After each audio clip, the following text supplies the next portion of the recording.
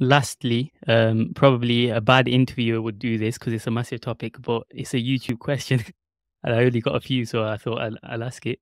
Views on Hijrah. Um, Someone asked how to make Usman Amin, how to make Hijrah feasible for Muslims living in the West, and where is most preferable given the state of Middle East and Muslim nations with tyrant leaders. So just give a short answer. Um, Perhaps we can talk about this afterwards. Yeah.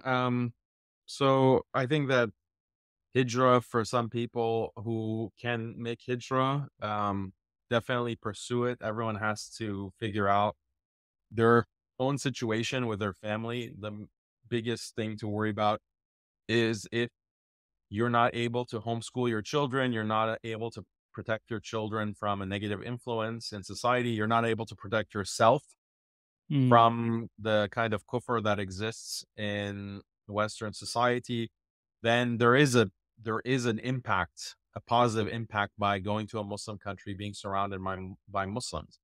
I think it's important just to acknowledge that because some people who are against Hijra seem to deny or yeah. that you know your environment has a big influence on you and your children and your wife. Mm, So first of all, we should acknowledge that, but is it feasible for every single person?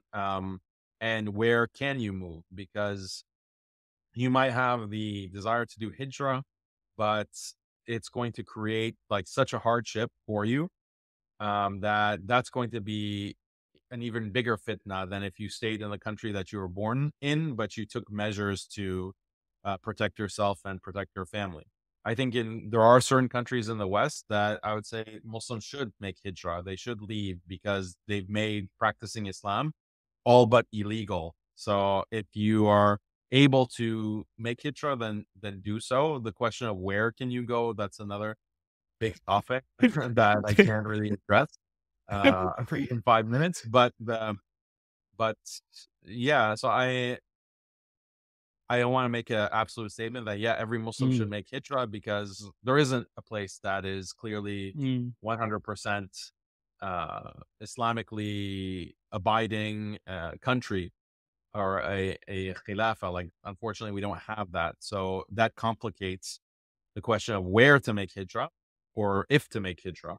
mm, But for certain people, it's definitely, if you can do it, you can move to a more Muslim environment, a more Islamic environment, then definitely do so. And for mm, everyone else, don't think that you're safe. Don't like give yourself this false sense of safety that, oh, I'll be fine and living in a completely yeah. based society and my kids will Mm. be fine and there's no, there are Muslims who have this kind of attitude, I and know, I it's know. shocking. Like, and okay, you have this attitude. Guess what? Your grandchildren are not going to be Muslim. Like, Yeah. that's what you're setting yourself up for because you're just nonchalant about all of these dangers. And it comes from not understanding the threat of liberalism. Actually, that's at the core of it. Mm. Yeah, Jazakallah khair. We've had episodes on Hijrah before. Um, Even if it's intra-country, like within the same country, if there's a place where there's a better community, um, that might be something that you can consider if it's a better environment. Sometimes different places in the same country differ a lot in terms of rules and practice and community.